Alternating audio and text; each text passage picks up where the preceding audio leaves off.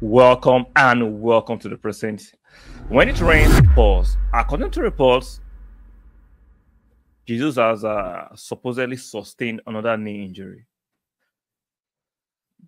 Well, I can't believe this. Simba is out, ACL. Partey is out. Now Jesus. Our season is not just going as planned. It's not going as planned. Not because we did not invest rightly. We did, but you cannot price in these injuries. You cannot predict or forecast that this kind of injuries will come in. Some of you say about Partey, come on, not this long. I made a video about it. I responded to that. We never planned that Partey will be out for this long. Nobody planned for the Timber injury. Now Jesus, in his short Arsenal career, how many times has he blown up his knee? How many times? He's blowing up his knee like a fuse. I'm not being insensitive. I'm just saying metaphorically. He's blown up those knees like fuse it. Like how many times? I love Jesus. I want to prosper and succeed at Arsenal. But at this rate of his injury record, I'm sorry. The only way he can succeed is to be the second striker. We need a striker that can stay fit, that can play at least 36 games out of 38 games in a league season. For me, Jesus can't do that. Now, can we replace him in this winter window? I don't think so. There's no way Brentford is going to let Ivan Toney go without a king ransom for a fee. Can Arsenal afford that? No. Osimhen, come on, stop playing with yourself. It's not going to happen this winter. So who can we get? Who can we get? For me, there is still a solution within the squad, but Arteta is so stubborn to playing Eddie Nketiah. Eddie Nketiah, for me, is not good enough for the top 6 clubs. Can he do a job temporarily and be coming out of the bench and running around? Yes, but to be a main striker in a title chase or a top 4 chase, he can't.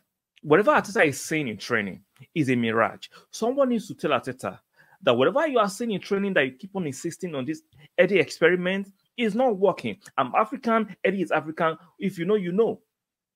If you know, you know. Whatever Arteta is saying Eddie do in training is not real. The real Eddie is what you see during the match days where is non-existent. It looks like we are playing without the striker.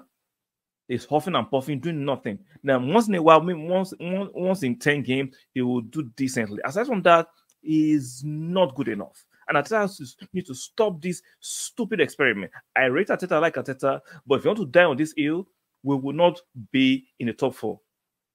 Arsenal will not make top 4 if Arteta insists on playing Eddie as the number 9. He is not good enough. We have Kai who can do a good job, better job. We have Martinelli who can do a better job. You can stick in Reece Nelson as the left winger and play Martinelli through the middle. He has done it before. And he will do better than what Eddie will ever do. We've seen Kai. He can do a good job and a fantastic job as a number 9. But why is Arteta sticking to this nonsense, dying on this hill of Eddie? What does Eddie have over Arteta? I just hope Arteta does not blow our top 4 aspirations. Now, title aspirations are still there, but with all these spikes of injuries to Partey, now Jesus, let's be realistic. Top 4, let's be realistic as Arsenal fans. It's not top 4 aspirations. Unfortunately. Now, we don't know the severity of the injury to Jesus, but based on antecedent, the last 2 injuries he has had, it's going to be at least months. And how many months do we have left to compete in the league, the Champions League, and the FA Cup? Even today's match against Liverpool, all my confidence has been zapped out because I know Mikel Arteta will insist on playing Eddie up front until the 70th minute. He sees that nothing is working, they won't switch it up. I'm tired of this experiment. So for Jesus, it is what it is. It's time to find a permanent solution. He can never be a main striker anymore. How many times are you going to blow up a knee? It shows that you can't guarantee you take at least 30 games in a season. Jesus can't guarantee that. It's unfortunate. It's so unfortunate, and we have to find a permanent solution to this. Can we get a solution this winter? I highly doubt it. I don't think we can get any good striker this winter. We cannot afford the 100 million plus for Brentford, even though I don't rate him. We can't afford similar fee for Osimhen, even though I don't rate him. If we also wait till the winter, so the summer, then we have viable and better options to exploit from. So it is what it is. I'm still hopeful that we can still make top 4 or passively compete for the title if Arteta does not insist in this fruitless chase of playing Eddie as his number 9. He is not good enough for a team like Arsenal to play their number 9. For Crystal Palace, for Brighton, all those other teams, he can do a job. For Arsenal, Eddie is not just good enough. Let me know what you think about this Jesus latest injury.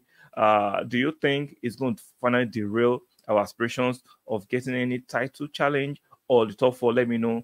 And do you think Eddie can do a decent job, or am I over reactionary to the fact that Eddie is not good? Let me know in the comment section. I'm not defending Eddie. For so you say, oh, I've not defended it. I've seen now what I did in the past was like give him a chance to see whether he can improve. And I've seen more than enough to say that Eddie cannot improve. He's not good enough. It is what it is. It's not me flip-flopping. It's me saying, let us see more to make an informed decision. And I'm making an informed decision that whatever this says in training is a mirage. He's saying some African juju. Whatever he sees on match day is your Eddie. Like the video, very important. Subscribe here to subscribe, and make sure you turn on your notification bell, very important. And I'll see you guys on the next one. Bye for now.